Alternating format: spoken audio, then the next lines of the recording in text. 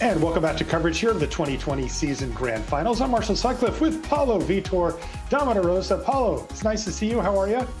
Hey, good. How are you, Marshall? I'm great. I'm really happy to have you along in the booth with me as we open up the standard rounds. This round, we've got Seth Manfield versus Patrick Fernandes.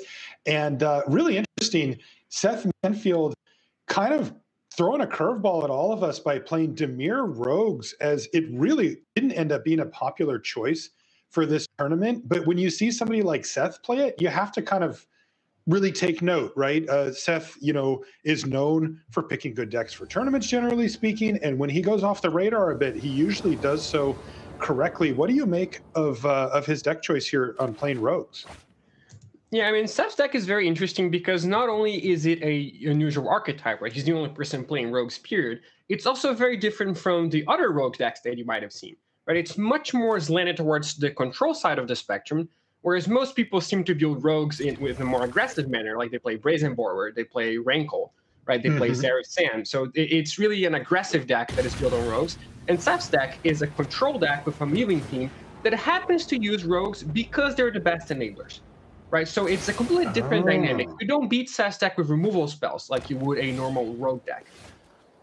As for whether it's a good choice or a bad choice, well, personally, I think his deck is good versus the ramp version of the deck, of our color, and not so great versus the adventure version, which is the one that we've seen the most, right? Because it can just go under you, right? Something like an Agile Innkeeper or Lucky Clover, it's very easy to resolve those, and they're not that easy to remove, like especially the Clover, as Cedric said, if it gets to play, it's going to stay in play, right? He doesn't even have Brazen Borrower to bounce enemies at it and try to counter it on the way back. So I think I favor the adventure decks here, but I also thought Seth had no good matchups in Historic and his 3-0, right? So by his own admission, if you like, Seth gave an interview and he said, yeah, I don't think my deck is very good versus Omnath, and it's not very good versus the 4-color Yasharn decks, and I think he beat 3 of these decks, right? Or at least 2 of those he beat. So you can never count him out, and the margins are very thin, right? It's not like he can never win, this is a bad matchup. Well, it's 45%. Right, it's not 20%. Right. Yeah, we see Vantress Gargoyle on the battlefield already for Seth, one of the key inclusions in the deck. You also will see him leveraging a couple of cool cards. One is that he is playing Lurrus of the Dream Den. You can see that over in the companion zone there, which is pretty cool. And then also, he is putting up a lot of higher toughness creatures like 4 toughness and 3 toughness to hopefully try to get around cards like the cards you see in hand there for Patrick Fernandes. Bone Crusher Giant. Really, Omnath, of course, is like the headliner for the tournament since so many people are playing decks kind of centered around Omnath. But Bone Crusher Giant is the one that has the highest number of inclusions in the tournament, and its dominance. I think it's people don't view it that way, but it has really dominated Standard since it's come in, and it continues to do so. Yeah, it's really a bit of a different thing, I think, because Omnath, if you have an Omnath, your deck is an Omnath deck. Right. Whereas if you have Bone Crusher Giant, your deck is a red deck. Right. It's just a good card, but you can play it in an aggressive deck, like we see Emma Handy, Autumn Burchat, and Luis Salvador are playing that in an adventurous gruul deck. Right. You could play it in a Grixis control deck if you wanted. That's a regular deck that we see in Standard. Right. And then you can play it in these 4-color versions. You can play it in straight Timur Adventures. Greg Kowalski is playing that too. So it's more that it's just a very versatile, powerful card that you can put in many archetypes, whereas Omnath, it kind of tends to be the center of whatever archetype it's on, right? That's right. Omnath drawing a lot of attention, whether on the battlefield or on social media, and you see why. Here's Omnath on the battlefield already for Patrick. Staring down the 2 copies of Vantress Gargoyle, here's Lofty Denial. The Gargoyle, of course, has flying, which is going to turn on the Denial and send that Beanstalk Giant packing. Yeah, and a pretty key thing here for Seth, because this would be the second land for Patrick, right? So they would trigger the Omnath, he would get 4 more mana to work with, and right now he's only going to play 1 more spell, right? Right. It is not a bad one, right? But yeah, his turn wasn't that good at this point, and this just gives Seth the time to start working on those Vantress Gargoyles. Wow, he's offering the trade. Wow, an attack here from Patrick. And you see Seth kind of sit up. He's like, what's going on here? Yeah, I quite like this because Patrick knows he doesn't need this Omnath, right? Normally, the Omnath is going to gain you 4 life per turn because you're playing a land. And that kind of offsets the damage from the gargoyle, right? So you would rather not have that trade happen.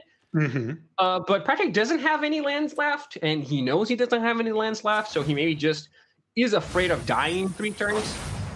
He will draw more cards over the course of this game, right? He has a second Innkeeper, and then he has 2 Bonecrusher Giants.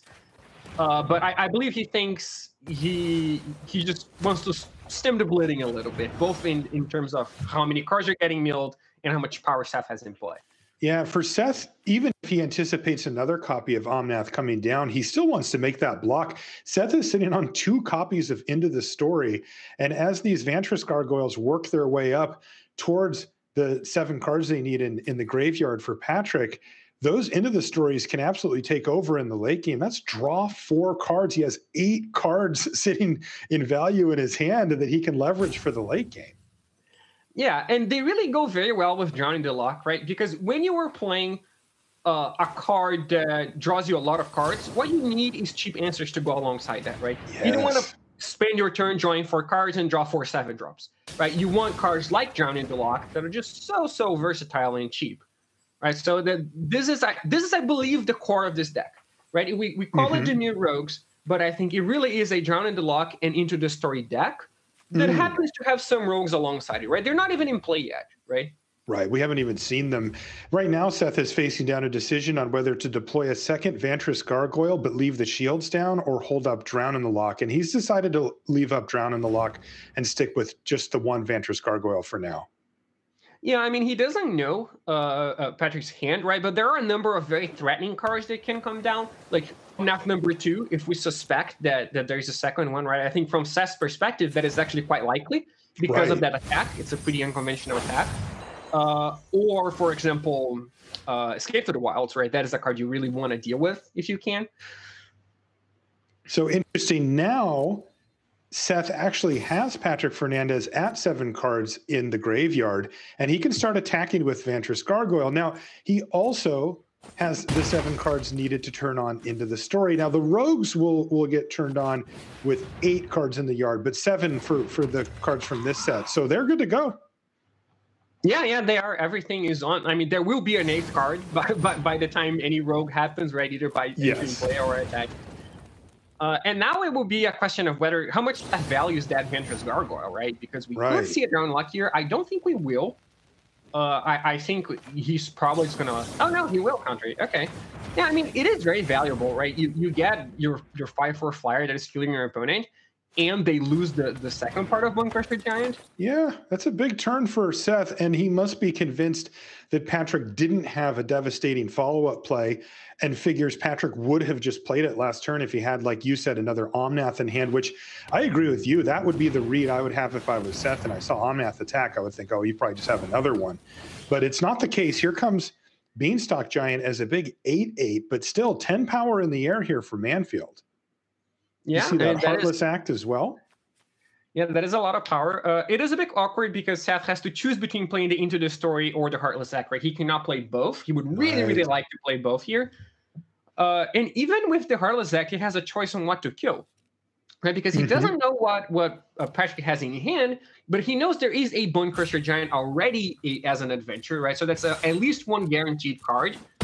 So is he trying to close out this game before these extra cards can matter? In which case he kills the bigger creature, or even doesn't kill anything, just plays Into the Story, right? Or is he just trying to win the card battle with the Into the Stories later on in the game, in which case he might even want to kill the 1/1, the Innkeeper, right? So 2 different approach here for Seth. And worth noting, if he does play the Heartless Act here, he can bring back the Lurus, right, the companion, and that is a pretty good card to have access to. Okay, so he can still be mana efficient this turn, even if he does only play a 2-mana spell. He's going to take out the 8/8 Beanstalk Giant and put Lurus into his hand past the turn. So a little bit of a window here, perhaps, for Fernandes. He's going to resolve a Bonecrusher Giant from Adventure Zone. That's going to get him another card in hand, and yeah, he found another copy of Bonecrusher. Yeah, I mean, but that is just going to basically cycle, right? I don't think he can cast it. He can't cast Stomp. He has to cast the Giant here and hope to draw something. And this is his last turn, right? He has one more turn. He'll be at 3 life, and then you have to deal with 2 Vantress Gargoyles. and potentially 3, because Seth can just go Lurus, Ventress, Gargoyle here. I don't think he will, because that will expose him to Fail Wishes into a sweeper, right? And that would just basically be putting all his eggs in that basket. And he already has enough that he can survive. He can still win through one removal spell, right? Through one Bone Crusher Giant that gets copied because he has two threats. So I think, he's not going to play the Lures here. All right, well, he's going to go for Into the Story. And he even found another land here so that he can potentially leave up Mystical Dispute. And it looks like he's got a Thieves Guild Enforcer, though. That doesn't seem to be a critical card at this juncture. He's going to pass a turn back. There's a land off the top of the library, but it is a Triome. Yeah, and Patrick Fernandes has a couple of good draws here, like Brazen Borrower or Giant Killer would both be quite good. Ooh, there's Brazen Borrower right there. Okay, so that is going to buy him some time, at least. He just has to be careful about that Thieves Guild Enforcer, right? If he attacks with everything, he is dead. Right, it's going to be a 3/2 with Flash. Yeah, so he cannot attack with everything. He has to leave back at least one blocker. And it's a tough thing to do, because you know that these Gargoyles are coming back next turn. Right? They're not going forever. You're just stalling the game a little bit. At which point, well, you know you're in a race, right? So maybe he just has to attack with everything here and will lose the game. But he knows his opponent has 8 flesh creatures, all of which can eat the Innkeeper, and 4 of which will win the game on the following turn, right? So maybe the Innkeeper will stay back and be able to chump block here. It does look like that's what he's doing, at least thus far. It's still a 3-turn clock with just the 2 Bone Crushers. Yeah, and I mean, Seth is going to play the Thieves Guild Enforcer here, and he has Into the Story, so he's going to draw 5 cards next turn to try to find a removal spell and win the game. Okay, right? So that's the game plan from Seth's perspective. Well, it can be. It doesn't have to be, because he's still not dead next turn, as you mentioned. Like, he can just deploy more things in the battlefield, right? That is one thing that he can do. Okay, well, here comes the Thieves Guild Enforcer. Yeah, so it's basically his choice. Do I want to cast this Into the Story and try to win immediately, but, put myself in a slightly worse position if I don't hit?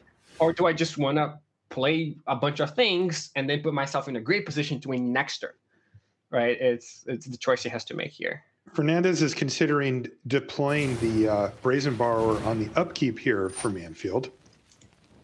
Yeah, I think that is probably what he should do. It is the best versus Mystical Dispute, right? Because, well, your opponent might not have the Mystical Dispute, but draw it on their draw step, right? You're not really dodging anything else. But now that kind of backfired, because I guess he could have played that on his turn and found the Fae of Wishes to cast immediately, but that is basically the only card he would have cast, and he might be better off as a granted anyway if he doesn't die right this turn. Right. Wow. A lot of cards available here for Manfield. He can draw 4, or he can even Saloon Vision to look at 6 cards to try to find a removal spell for that Edgewall Innkeeper. Yeah, but now Manfield is in a tougher spot, because if he does play the Saloon Division or the Into the Story, say he plays Saloon Division and he finds a removal spell and he casts it, and Patrick Fernandes drew an answer, right? Maybe a Brazen Borrower or another Bone Crusher Giant.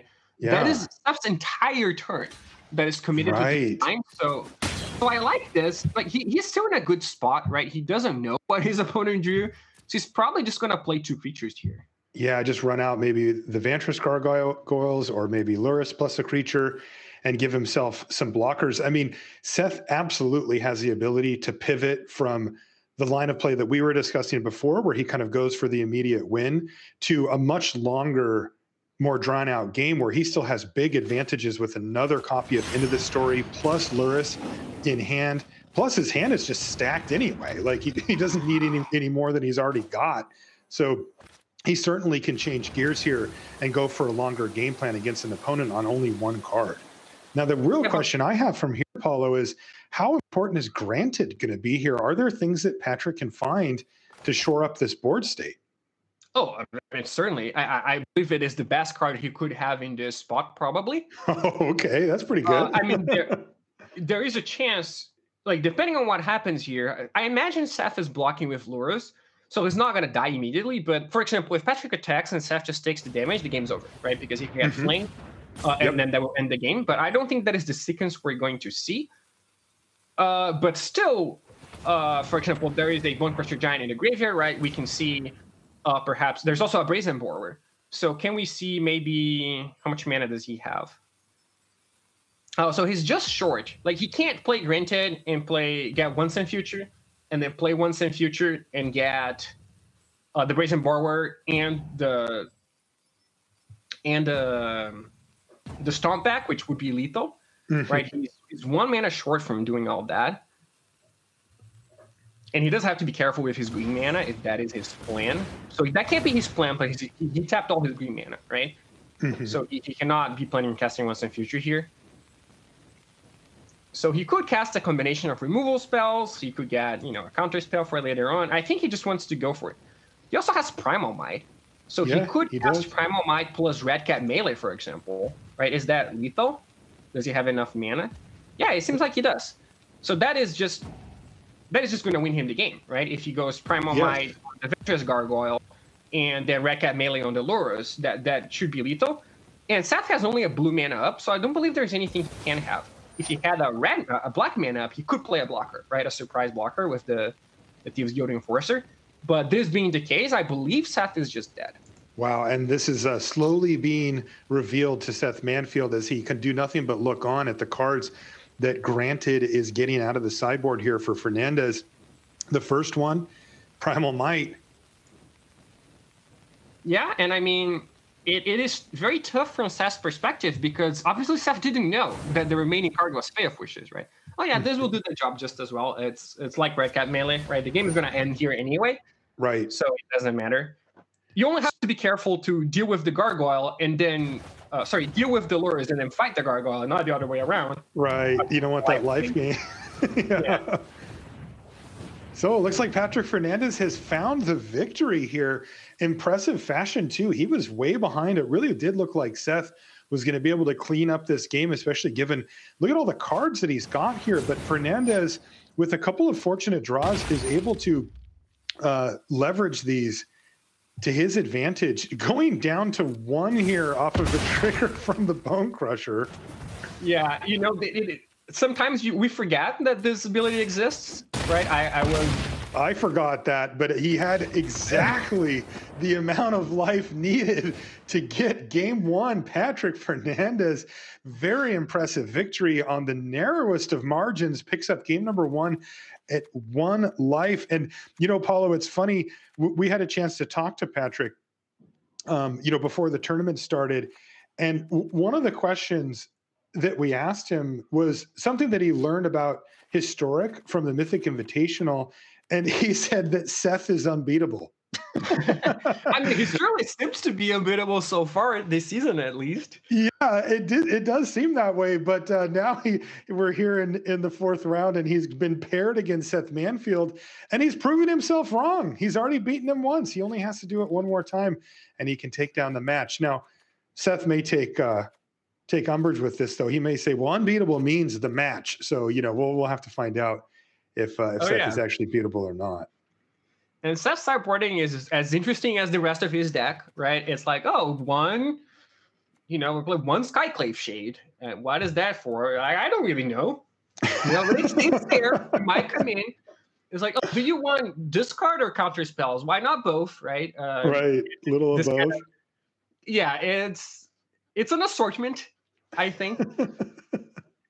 So it's always going to be interesting to see how he sideboards. And whereas the other deck, obviously for Patrick, he doesn't really have much of a sideboard because it's a wish board, right? So he does have 3 Mystical Disputes, all of which will come in. It is interesting because sometimes you leave one of those in the sideboard, right? For example, I found that in the Omnath Mirrors, when you are on the play, you actually have time to Fae of Wishes for Dispute before your opponent gets Omnath, depending on how your game starts. Like if you have a Beanstalk Giant, for example, then you can use that to counter Omnath. So it's still useful to have 1 in your sideboard. But if you're on the draw, then you never have time to do that. So they might as well just all be in the main deck, right? And here, obviously, he's playing versus a different deck. So I think he would want to bring those in anyway. But he's also on the draw. So extremely reactive opener here for Seth Manfield. 3 counter spells and a removal spell. Yeah, I can kind of see what you were saying about this not really playing like or really resembling the Rogues deck that we've seen more popularly played in Standard. Yeah, wow, that was a curveball for me. That the island on turn 1 over the Triumph. I guess I'm too used to these decks that really just want 8 lands in play at all times, right? Right. We haven't had a deck that would want to cycle a Triumph from its opening hand in a long time. Right. I always just play them. Yeah, it's like, oh, I would want my 10th land anyway, so I might as well just play that. Right. You could end up hurting him, right? For example, imagine a scenario where next turn, Patrick Fernandes just goes land Lucky Clover, right? He can't Lofty Denial that, and he can't Mystical Dispute because he doesn't have a turn land. So it's a kind of a greedy play from him, especially because he might just end up playing it anyway. But this is not a deck that has as many mana sinks as the ramp decks we're used to, right? So it makes sense to protect yourself from that flooding and keep that card in your hand. All right, well, here comes an end step stomp. It's going to knock Seth Manfield down to 18 life, and we'll see if, Patrick actually has the 1-2 punch here. He's got the Edgewall Innkeeper to lead into the Giant, and he's already putting Seth Manfield to a decision. Yeah, and this is one of the matchups where I think the Innkeeper is quite good, right? Because in this deck, if you're used to Timur Adventures, you believe that this card is good all the time, right? It is one of the pillars of the deck, and in that deck, it actually is. But in this deck, it's a different thing. In this deck, it's more of a plan C, right? You have plan A and plan B, which are Omnath and Lucky Clover, depending on how your draw turns out. And then the Innkeeper is a distant third, right? Because a lot of matchups are not about getting that 2-for-1 or getting that extra card. They're just about getting on the battlefield and overwhelming your opponent, right? But this, where the Seth deck is constructed full of 1-for-1s, counter spells, and not that much pressure, then, well, getting that creature into play is very, very relevant. Really nice draw here. Soaring Thought Thief for Seth Manfield. Lets him just simply pass a turn back to Fernandes and play a much more reactive style with the Thieves Guild Enforcer on the battlefield. The Soaring Thought Thief in combination with it adds a lot of cards to the opponent's graveyard. And Seth could just take a hit here from Bone Crusher Giant and fall down to 14 and feel not too bad about it. And he has Heartless Act and Soaring Thought Thief. The Thought Thief also turns on the Lofty Denials to be, at least at this stage of the game, pretty close to a hard counter. So not too bad for Seth.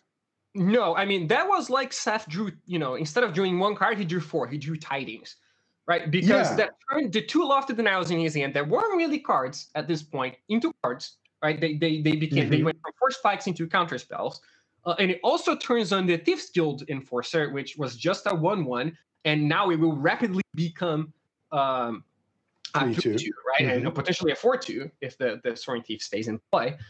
So he really maximized his whole hand at this point, and he was in a pretty precarious position before. I think because this is a kind of deck where you have Mystical Dispute, you have Lofty Denial. If you don't have Into the Story going, you can't prolong the game that much, right? Because at some point your opponent is going to draw and play more lands, and they're going to go over your counter spells. But now that Seth has a flyer, this is no longer possible. All right, so let's see what Patrick wants to do for this turn. It looks like it's going to be Granted, which almost certainly will be met with some form of counterspell here from Seth. Yeah, and I think here Patrick is playing around Lofty Denial, right? He doesn't know that Seth has a flyer, so he doesn't know that the ability to counter it anyway exists. Yeah, this is kind of a blowout. Yeah, it is. So yeah, he chose to play the cheaper card. There's a Thieves Guild Enforcer number 2 as well. I bet you this one entering the battlefield will turn on the original. Yeah, and it doesn't need it anyway. Just the trigger from Soaring Thought Thief is enough. So there's 6 damage thanks to the Enforcer getting its bump, plus the Thought Thief getting active and now giving +1/+0 to all the rogues. And all of a sudden, Seth Manfield has a board worth protecting, and this is playing out more like how the traditional rogues deck is built. Yes, this is more of the aggro control type of thing as opposed to the control that Seth deck sometimes plays. And we know here Patrick has the Giant Killer, which will be able to get rid of the Thieves Guild Enforcer. since it does have 4 power currently. But Seth has the Lofty Denial, right? He can stop that. So yeah, I mean, Seth is going to counter whatever Patrick plays and attack for 10 on the way back. We'll put Patrick in a pretty precarious position. I wonder if he should have played spells before attacking here, because there's definitely a universe in which he doesn't want to make that attack. Right, for sure. Right, if he just goes Giant Killer and that is countered, then maybe he doesn't want to attack at all. He is still ahead on life, and he doesn't know Seth happens to have another Thief's Guild Enforcer, right? So it is a tricky decision to make, but... Well, when he sees the way that this thing goes by the end of the turn, he's going to definitely wish he didn't attack there, although this is a lot of information that he didn't have when he made that decision. And of course, Paul is pointing out that he could have gained some of this information, not all of it, but some of it. As it stands, Thieves Guild Enforcer number 2 hits the battlefield. That means that it's going to trigger, and the original is going to trigger as well. So 4 cards into the graveyard of Patrick Fernandes. And I kind of think he should have just used the Giant Killer there. Because if that resolves, then you actually get to play the Giant Killer, right? And get that one to play. That one takes a turn to get going, right, for the tap ability. So I think you want to get that into play sooner rather than later, if possible. It does play around something like, Seth might tap out to cast Into the Story, and then you play the Giant Killer. But it's possible that Seth wouldn't even want to deal with that if he had the Into the Story anyway, right? Yeah. So I feel like you're just giving Seth more of a choice there. Because your play is not as threatening. It's just Giant Killer, just chop down, instead of chop down plus Giant Killer, which he could have done. Right, he's kind of limiting himself there. Now, it did get countered, of course. Unfortunately, Lucky Clover off the top for Fernandes looks way too late, and he's going to have to just move all in on Escape to the Wilds. Seth has multiple answers. He's got the negate in hand for it, though, this turn, and that means that game number 2 is going to Seth Manfield, who was able to set out a very clean game plan. Again, more reminiscent of the traditional Rogues deck than the build that he's brought, but he was able to bring that sort of tempo, get a board state worth protected and ride it to victory type game plan here. Yeah, and I think this is a deck, the way Seth constructed it, that is really, really much better on the play than is on the draw, right? Because a card like Lofty Denial and even Negate, like versus this deck, you can use it to snipe Lucky Clover, right? Lucky Clover is the most important card. And even Drown in the Lock sometimes can counter Lucky Clover if you start with the Thieves Guild Enforcer, right? But on the draw, Seth has no answers. Like, it's impossible for him to deal with a Lucky Clover from Patrick Fernandes. If that card is in his opening hand, it will necessarily resolve and stay there the entire game, right? Seth has no way of balancing, no way of dealing in any capacity. And that is an incredible card against this deck. Right? It just gives you so much advantage. So the dynamic of the matchup changes a little bit when Seth is on the draw, for the worst for him. Yeah, you can see the answers he has here. And again, on the play, a negate or an agonizing remorse would be a fine answer to a turn 2 Lucky Clover, but on the draw, it just doesn't get the job done. And it really is somehow one of the best possible cards for Patrick to try to mulligan into. I mean, this feels almost like like when you bring in like a Silver Bullet sideboard card against the right deck. Yeah. And sometimes you'll be a little more aggressive with your mulligans to try to find it. It almost feels like Patrick needs to do that to try to find Lucky Clover, because it is excellent against Seth while being untouchable. And it looks like he's missed here. He did mulligan, but did not find a copy of Clover just yet. Maybe one off the top of the library here, though. Yeah, no, I mean, it is a trump the same way that, not the same way the resting PCs, but the train of thought is similar. But also, I don't believe he needs it to win, right? When you're playing versus a deck like Dredge, or like, if I don't have my lane or my resting piece, I'm not going to win. I don't think this is necessarily the case here. So he can't just be mulliganing, down to 5 to try to find it. Right. He chose not to play the Innkeeper there. So a pretty conservative line of play from Patrick, I think. Obviously doesn't want to expose it to just a removal spell the very next turn without getting some value from it, right? Right. I have found that in most matchups, you really just want to get that card into play, right? Because again, this is not plan A for the deck. This is not plan B. This is plan C.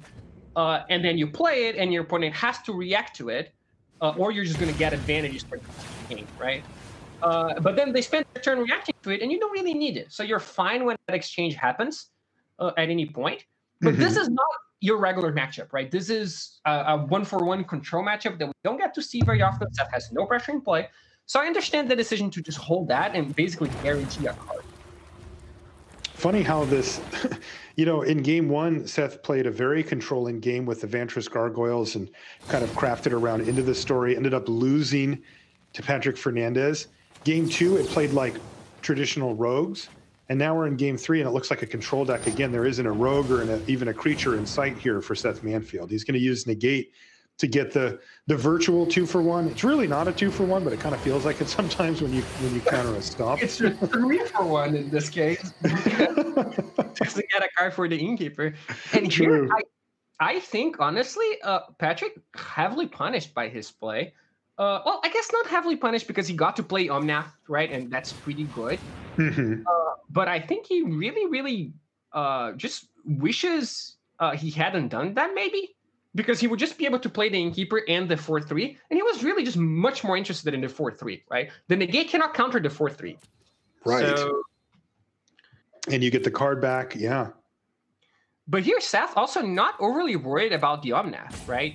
He had the choice between, kicking the Bloodchief's Thirst and getting rid of the Omnath, but then exposing himself to anything that Patrick might have, and the choice of playing Agonized Remorse and keeping negate up, which is what he went with. Oh boy, he's going to take Fae of Wishes here, but leave Escape to the Wilds in hand. Patrick doesn't have the mana to cast it at the moment, but a land off the top. Ooh, hello. Yeah, and here Patrick, he could just go for it, and that would kind of be disastrous for him because you just get negated, and then his creature would die the next turn, and he would do nothing. Mm-hmm. But if he just plays Innkeeper instead, then you're like, well, what does Seth do at that point, right? Seth is in a spot where he cannot tap out, or Escape to the Wilds will resolve, and he knows that. So he has to keep his 2 mana up at every point, which means he can't even get rid of the Omnath the very next turn, right? So that gives Patrick more time to draw into things. The Omnath is not as threatening because Seth knows his opponent's hand, right? And so even if Patrick does draw Fable Passage, it's like, well, it's not a big deal, right? You have a lot of mana, but you're not resolving it. Right. But nice job. Patrick just plays out the Edgewall Innkeeper and says, go ahead. Oh, another Agonizing Remorse here for Manfield. Yeah, that's pretty good, I think, because it will free up his mana. Right, so he can play Agonizing Remorse here. I would probably play a land Should you first. play the land first or no? Is he fine if Mystical Dispute gets fired off here? Well, he trades the negate for the Mystical Dispute, I think, in the spot. And just puts him on 0 cards? Well, maybe he doesn't, and then he just plays Bloodchief's Thirst on the Innkeeper, right? And he's fine with that. And then he can leave up negate, sure. Yeah, he can leave up negate for the Escape into the Wilds. So yeah, I think this play is pretty reasonable. It also puts cards, he keeps putting cards in Fernandes' graveyard, right? And he's getting closer and closer to that into the story costing less mana. Right, good point. It's still at 7 mana right now, but once that 7th card hits the graveyard for Fernandes, he'll get that cheaper 4-mana version, which is very, very powerful. Omnath adding up a decent amount of damage here. And as you can see, Seth has used up all of his removal, so he can't actually kill Omnath, at least at the moment. Yeah, here I would be really interested in seeing how many cards are in Patrick Fernandes' graveyard, because I think if it's 6, then this is a pretty brutal for him because it turns on into the story. It doesn't look like it is. It wasn't, no. Yeah. So now what? Is it Luris? Is it cast Salundi Vision? Well, I think the best play is probably just cast a Vision and try to draw. Ooh, that is the best card, right? Because you can deal with a spell or deal with the Omnath. Right. And you can choose. Yeah, you can. So he can just pass the turn here, see what Patrick's going to do. But that does expose him to Mystical Dispute, right? He knows there are 3 copies in Patrick's deck. So just goes ahead, kills it. All right, so top deck war here, but one player has an Into the Story in hand and the other one doesn't. Yeah, and here is a spot where, if Patrick hadn't made the play of casting Escape the Wilds the previous turn, he would deny this play now from Seth, right? Because Seth... Oh, I'm very... Okay. Because Seth couldn't have done that with the negate. Right? He would have to keep the 2 mana up. But here, Patrick could have just played the Bone Crusher Giant, but didn't because of the lures, right? The lures is very in your face. So what is his? He's trying to leave Stomp available as an answer for Luris, kind of thinking longer term. Yes, I'm sure he does. Yeah, makes sense. Luris is a big problem going down the line. Okay, there's a Beanstalk Giant off the top. These are fine draws here for Fernandes, a couple of adventure creatures to fuel the fire, but they're not great, right? I mean, he doesn't have a Clover. Nothing's really going on otherwise. Yeah, they're not, especially because Seth has reached the point where you can just hard cast those into the stories, right? 7 mana is not that much. Right, he actually has it now. Yeah, he could even have just played that the previous turn, right? Rather than using the castle and getting the lures back. Mm-hmm. I don't think he has anything to bring back with the lures, though. So Funny. he's probably he might just pass the turn here. If that is what he's going to do, I kind of wish he had done it the previous turn. Oh, interesting. Right, because he could have reversed the order of his plays and just had 3 more cards in hand at this point. Right. Right. So now, I mean, he's still in a fine position, right? Oh, there is the 7th card. Ah, that was number 7, wasn't it? So now down to 4 each for the end of the stories.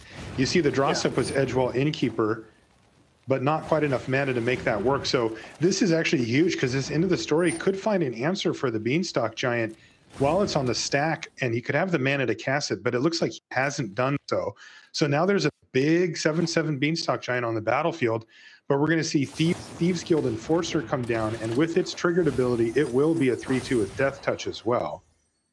You also see Heartless Act in hand there. Yeah, this is where Seth turns the corner, right? He's suddenly going to add 6 power to the battlefield, and he already has the answer for the Giant. And here has another into the story that he can just cast that turn. So that is, I think, in an overwhelmingly good position. Even though Patrick is at 28, it'll take a while for him to die, but Seth just has a bunch of answers here. He doesn't even have to deal with the Giant because the creature has Death Touch, right? So he wants to play now with 3 Heartless Acts. I imagine as well. Yeah, he would prefer to use Heartless Act, but I mean, he does have 2 of the Death Touch creatures anyway, so he really has his pick here on how he deals with the Giant. And I think for this best shot might just be Lucky Clover here, because Seth cannot counter it this turn, right? Mm-hmm. So you play Lucky Clover, then you play the Bone Crusher Giant, and you get to kill the 4/2 regardless. But instead, he found Fae of Wishes. Now he's going to go for Stomp to try to take down this Thieves Guild Enforcer. And that's going to resolve because no great answer here. Here's Edgewall Innkeeper with 4 mana available still for Patrick. yeah, But plenty of answers for that with the Heartless Act as well. we might see Lofted Denial here just because that it's a card from Patrick basically and his entire turn. Oh, right? interesting. If Seth let this resolve, then Patrick play the Bone Crusher Giant, and Seth can Lofted Denial that, but that guarantees that Patrick will get a card. And Seth has so much going on that he just wants to limit the number of cards that Patrick gets access to, I think. Yeah, that was really clever play there from Seth. Just burning a Lofty Denial, not something you normally would think to do, but it really did cost Patrick Fernandes not only the rest of his turn, but a card as well. Oh, and 2 Lucky Clovers milled away there off of the Soaring Thought Thief attack. That's brutal, Paulo. Yeah, and Patrick is not happy about that. You can see his face. He's like, really? And now we get to see Luris come down and get back a Thieves Guild Enforcer right away. Yeah, There and goes now an Omnath. the Denial plus Heartless Act, right? So Seth 2 has a bunch of answers. And if the Lures does die, there's Aghanin's Awakening to bring it back. So one of my favorite of the new double face cards, the Awakening, is just really, really strong in this deck.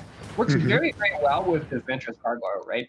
Because the Gargoyle mills you while it's milling the opponent. So it feels the Awakening in future turns. And it's also a big creature that you can get back for it costs only 2 in the later stages of the game, right? So really a combination there. All right, here's Granted now for Patrick. Yeah, he might just have to get a sweeper here. I think He's not dead, right? He will survive a turn for sure. right. But the Seth agony is away. That's right. Sorry? Seth countered half of it. Well, no, he countered it, but he had the mystical dispute to force it through. Okay. So yeah, so the Granted is resolving, and I imagine he'll get a sweeper here. Like, I don't think he has any card that will just win the game, so he has to settle for resetting the game, which is not good, because, you know, Seth has that castle locked when he has 4 cards in hand, so Seth is just in a better spot, but I don't think he has much of a choice there. And of course, Seth does have the Awakening to reset everything, but he doesn't know that, right? That's right. Here's Mystical Dispute for Manfield. That won't be quite enough to counter the Storm's Wrath next turn. But as you mentioned, the rebuild will be quite trivial here for Seth. I mean, he'll be able to attack for 4 the next turn with that Thieves Guild Enforcer and then reload his entire board with the Awakening as well. Yeah, he's just in a pretty good spot. I think Patrick has to draw more things than he has, right? Because the Mystical Dispute basically guarantees that even if Patrick does draw something, he cannot cast it the next turn as well, right? Whatever it is that Patrick... Oh, now the game... Cancel that order. Drown in the Lock off of the cycled Triome all but locks it up here for Seth Manfield in game number 3. This one, Patrick Fernandes was never able to get it going. You know, he never got to have a Clover on the battlefield for multiple turns. He did actually get Omnath for a little bit, but wasn't able to capitalize on it. Storm's Wrath is attempting to stem the bleeding, and Patrick says, does it resolve? Does it? Yeah, you had the counter spell for that too. Ketria Triome was draw step there for Patrick, and he could use up the rest of his mana to cycle it, but he's going to be taking way too much damage here. 4, 8, 11, 13 damage are going to be coming in, which is enough for lethal. So instead, he's going to have to cast one of these creatures. But looking at the Heartless Act in hand for Manfield, we can see that it's locked up at this point. Yeah, and this game was a good example of, like, obviously Omnath is a super strong card, right? But it doesn't win the game on its own. You need some follow-up. So this was a game in which Seth couldn't deal with the Omnath for a while, actually. He took, I think, 12 damage from it, but he did manage to deal with all the follow-up until he could finally deal with the card.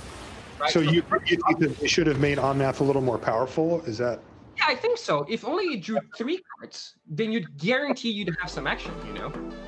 All right, so there is another for Seth Manfield. I mentioned that we asked Patrick what he learned from Mythic Invitational, and he said Seth is unbeatable.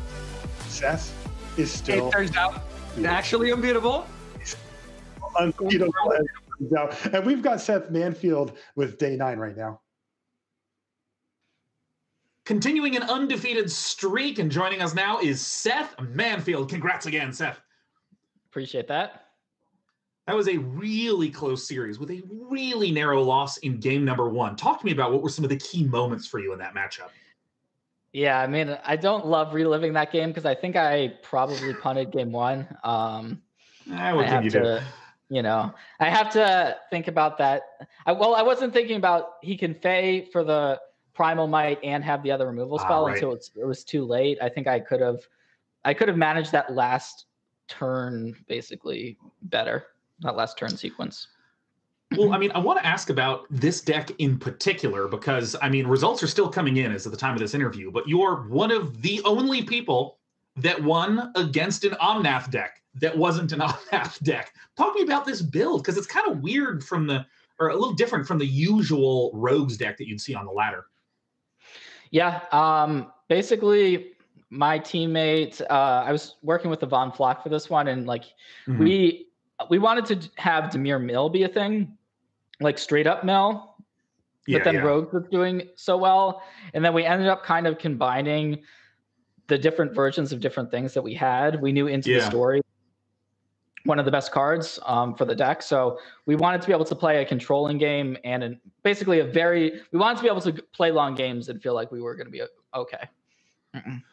Well, Standard is over 70% Omnath, and I'm wondering how you feel about your Standard deck going up as you have 5 more rounds of Standard in a row to play. I feel okay about it. I mean, I won the first one. Patrick didn't have any of the escape creatures like the spiders. So I think I'll probably run into some of that stuff, but hopefully I'll be okay. Well, we wish you the best of luck and congrats on being one of the only 2 undefeated players so far. Cheers. And now, back to the casting team. Thank you, Day9, and welcome back. Always good stuff from him. And of course, it's always good to hear from Seth Manfield. Interesting testing with Yvonne Flock for this one. We are going to be taking a short commercial break right now. When we come back, though, we're going to have more standard action. And look how excited Seth is. He just ran right out of the room with glee. We'll be back with more right after this.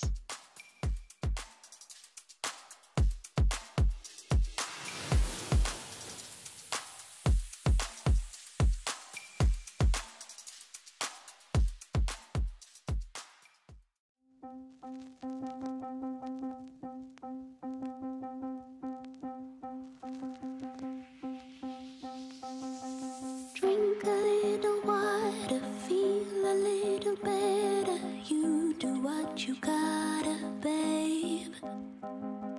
Breathe a little air. Bring life into your muscles, instinct for a living man.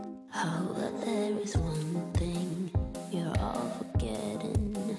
That endless morning will turn to night.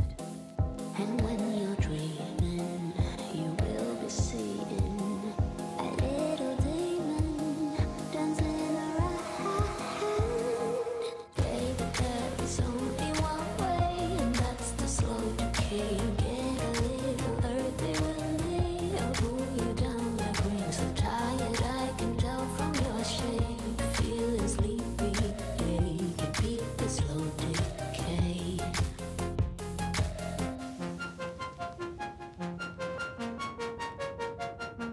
Don't know what I'm saying. Life, it is confusing. Longer if you're choosing right.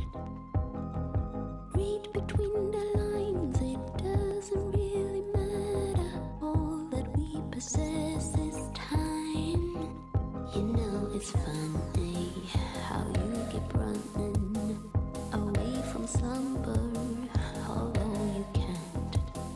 And when you're dreaming, you will be seeing a little demon dancing around. Baby, there is only one way, and that's the slow decay. Get a little earthy with me, I'll pull you down.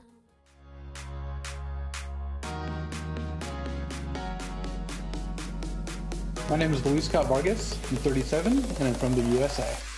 Hey, I'm Brad Nelson. I'm 34 and I'm from the United States. And as you saw, we're going to be watching Luis Scott Vargas versus Brad Nelson here. This is game number 3 between these two gentlemen. They actually had 2 blazing fast games to lead in, just a couple of minutes each for the opening game. So we get to see the decider here, Paulo. These players are both on a little different versions of Omnath decks. Very little difference, right? I think between this list, as tends to be between the decks, because they're very synergistic, right? So there's the Adventures package, and then there's the Omnath kind of package, and there's almost 30 lands. So that doesn't leave a lot of room to diverge. Right. And the sideboards also don't have a lot of room because it's all a bunch of one-offs, right? So almost everyone is playing a pretty similar list. As you can see, the opener here for Luis looks pretty strong with Lucky Clover into 2 different adventure creatures. Hard to beat that. Oh, from there. Oh, hello. Curveball. Very nice little sideboard tech there from Brad. Yeah, and it's a card that actually lets you get back from basically unwinnable spots, right? Because if you have your own Clover, you can even go 2 Clovers with it. So pretty good card in this matchup. Oh, wow. And here I want to highlight, since the decks are so similar, what I think is probably the most contested slot in the deck, which is the sideboard blink, right? Because you really see every approach here. Patrick Fernandes didn't have a land at all, right? Luis Carvalho has a branch lock pathway. Brad Nelson has Kazul's Fury as his land, and there are people who have Fable Path, right? So this is, I think, the biggest slot of divergence that you can have. Yeah. You see that top deck there from Luis? Oh yeah, not bad. immediately draws another lucky clover. They don't call him luck, skill, victory for nothing. Now all of a sudden he can have a really explosive turn here where he goes for Beanstalk Giant, more aptly Fertile Footsteps ×2, which will allow him to cast either of his other 2 adventure cards when he sees fit. It could even be as early as this turn.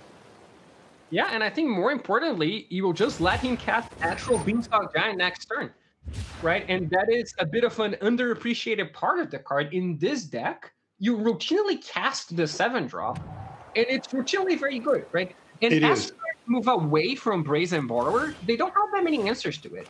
How about Omnath off the top of the library for Luis? Woo! When you run hot, you run hot. That is definitely very good. It's like, well, I already have a play scripted this turn. I'm going to cast my 7/7, but instead I'll cast a 4/4 and a 7/7 because it just drew a free 4. So is he playing around Mystical Dispute here by playing out that Fabled Passage first?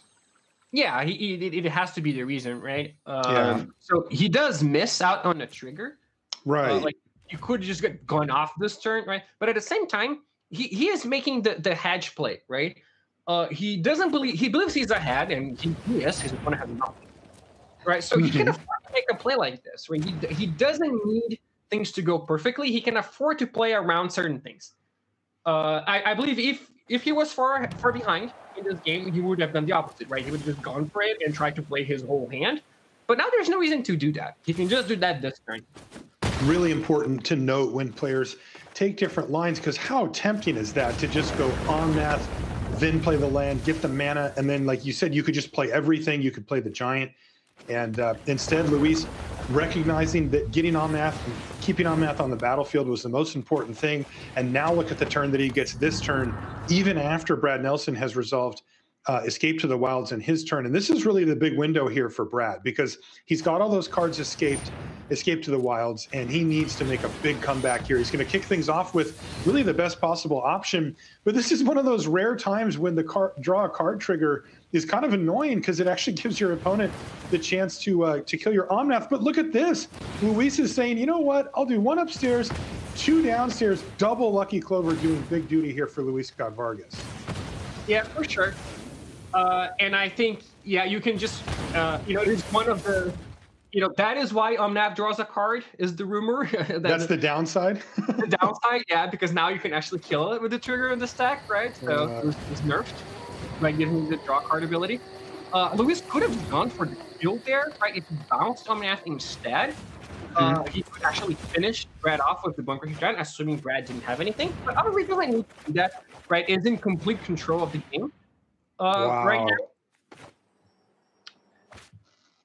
This is incredible, Paulo. I mean, Luis has now drawn his 4th Lucky Clover. One of them's in the yard, but the other 2 are on the battlefield, and he can have 3 on the battlefield and use Bone Crusher Giant or any of those type of cards to get the job done here. He looks like he's just going to cast it, draw a card off of the Innkeeper, and now he can use Brazen Borrower to send the opposing Edgewall Innkeeper back into the hand here and clear the way for a big attack. Is it lethal? It is. 10 plus 4. Right? Wow.